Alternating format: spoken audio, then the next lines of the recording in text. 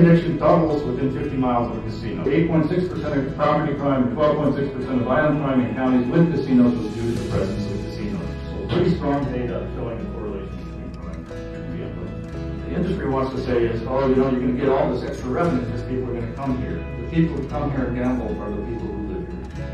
Everywhere they put a casino in this country, outside of a very few places like Las Vegas and Atlantic City, the majority of the money going to the casino is coming from people who live around the casino. 15 years across the country, it has no impact on expanding retail sales. Gambling costs states more in taxes than they bring in.